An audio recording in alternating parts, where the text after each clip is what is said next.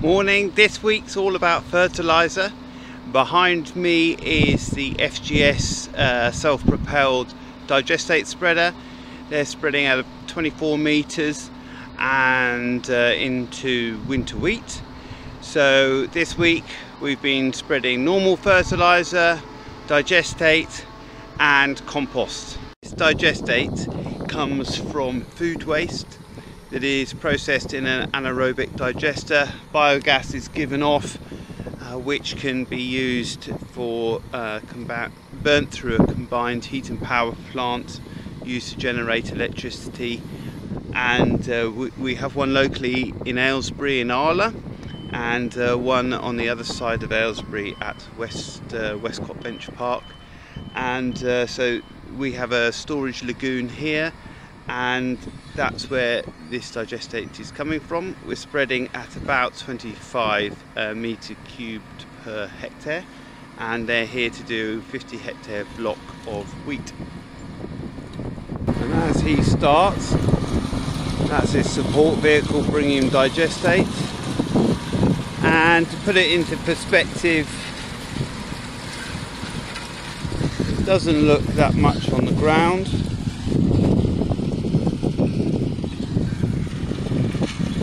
But it does our crops a world of good.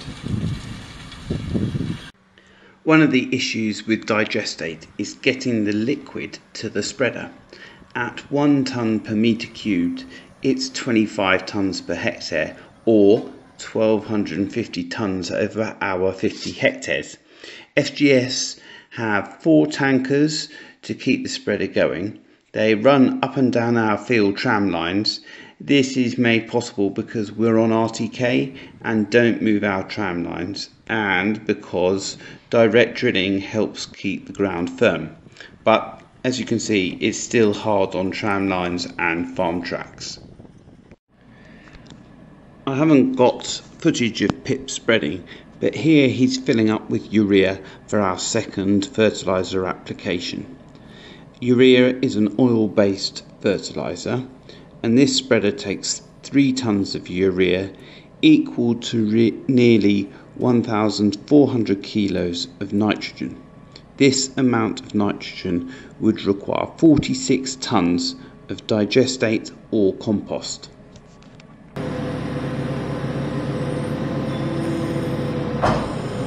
So one of the jobs we're doing whilst it's so dry is just mucking out our turkey shed. We cleaned it all out with a mini digger earlier in the year, so we scraped it all up away from the walls and stuff like that, but we're just mucking it out today. So it'll be lifted out with the JCB into our push trailer, which is outside.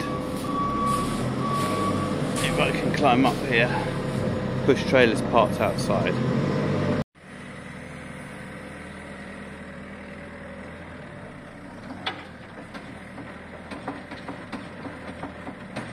Because turkey litter is so dry, this muck will be stored outside for a year before being spread. We have also been applying compost to our winter wheat at 20 tonnes per hectare.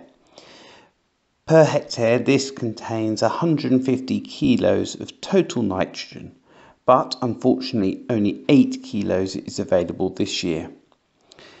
But 3% of the balance will be available each year in the future, effectively providing a nitrogen bank account.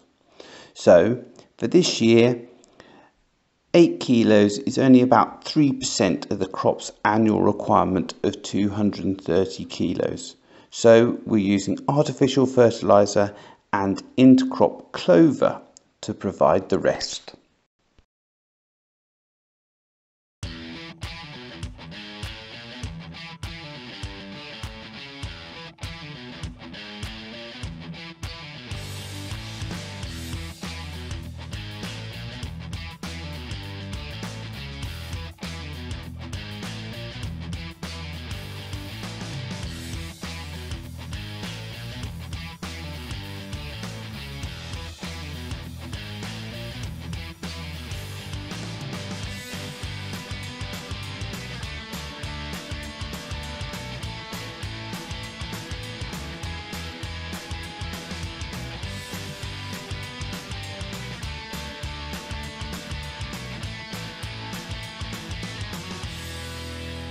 Morning everybody, we're back out with the Kuhn Aero, just trying to blow some yellow trefoil and white clover as a intercrop.